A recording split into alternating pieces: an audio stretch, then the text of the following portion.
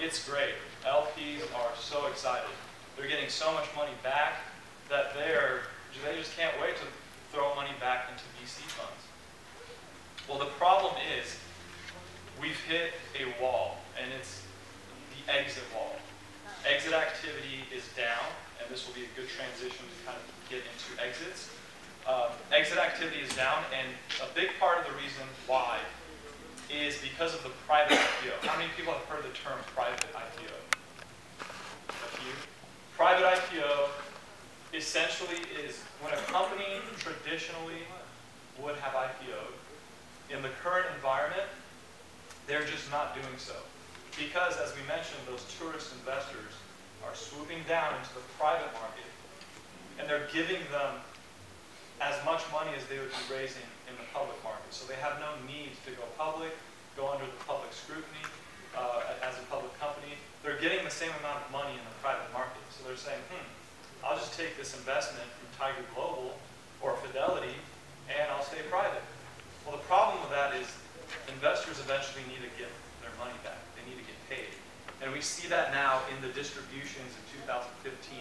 Those are starting to come down because a lot of these late-stage companies that should be exiting, they should be hitting the public markets, they should be getting acquired for massive, massive totals like Apple and Google. It's just not happening.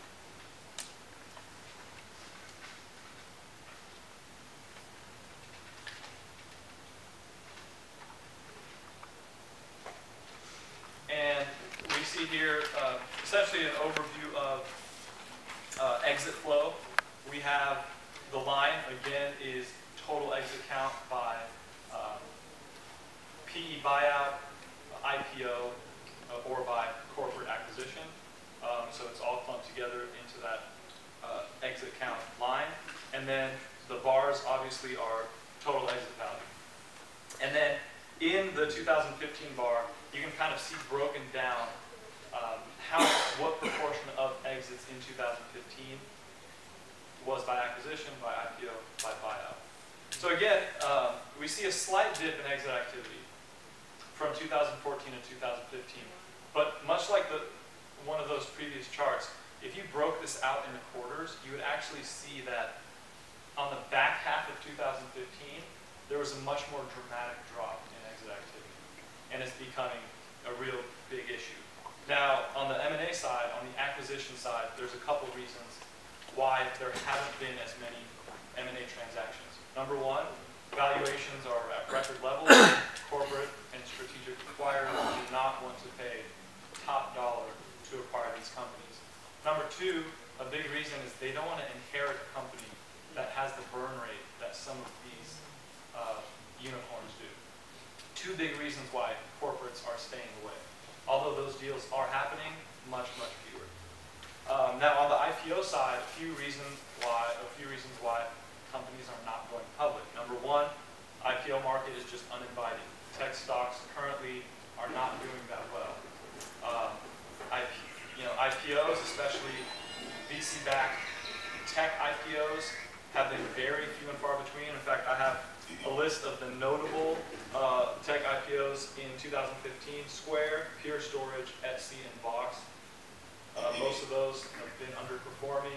You look at Twitter, a tech stock, severely underperforming. So these unicorns are, especially on the tech side, are really afraid to test the waters there. And then with the theme that I mentioned of growth over profit, it's an issue for going public. Because when you go public, when you hit the public market, you have to have your fundamental financials very solid. Because you're going to have analysts on a daily basis poking holes in your numbers. Are you growing? How's your net income? Net cash flow? All of those kind of things have to be solid. And a lot of these companies just are not there. They are huge companies. They have a ton of market share in the industries that they reside. They have a ton of users, but at the end of the day, they're just not making money. And it's hard to hit the public market and be a successful IPO when you don't have those metrics. So those companies will definitely have to work on that more and focus less on growth moving forward. And there's, a term we throw around is a haircut IPO. I feel like a lot of these unicorns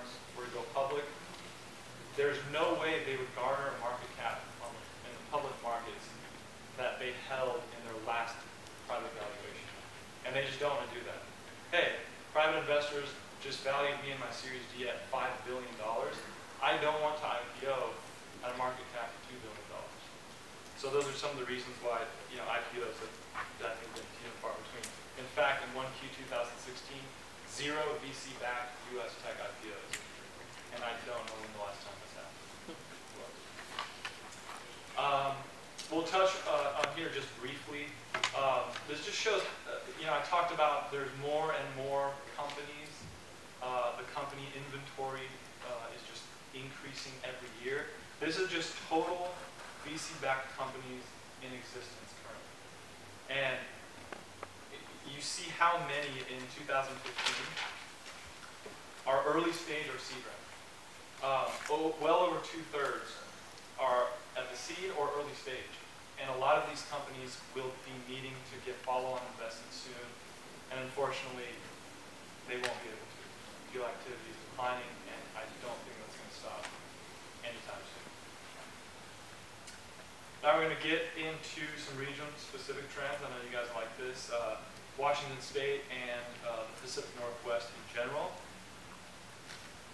And here's an interesting one. More Washington-based companies raising capital. The most interesting thing here for me is the jump from 2014 to 2015. When you look at the general trend, you guys remember how that started to come down. Venture activity started to decline across the U.S. But in Washington, there's actually quite a significant bump from 2014 to 2015. 301 in 2014, 355 in 2015. And the amount of capital invested increased as well. So those are all good things.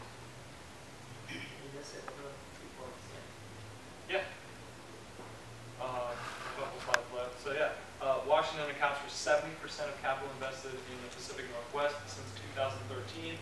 We're counting Oregon, Idaho, and British Columbia. You can see how much the state of Washington dominates venture capital activity. Of course, the Seattle metro area really drives that, and our tech scene is incredible. And it's really fun to see Seattle companies continue to get funding. This is much like the previous slide that covered all of U.S., but it's just interesting to see that, or it's nice to see that we have the same trend going here in Washington State. You have the angel and seed deals really, really increasing over the last few years. So that's obviously amazing to see. I believe this is the last slide. Angels accounting for an increasing proportion of investors in Washington companies. So that's obviously a great thing. Very relevant to this room. And I think it's interesting in general. I think angels are angel networks, angel syndicates, angel groups are really becoming more and more common.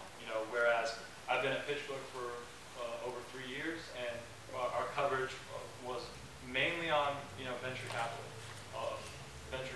later rounds, early stage, and some seed stuff. But more and more we're hearing and talking about angel investment. So it's really cool, and it's really nice to be here today and get to meet a lot of you and present this data to you. So I don't know if we'll have time for questions, but if we will have some time to chat afterwards, I would love to answer any questions and kind of some specific data points for you guys.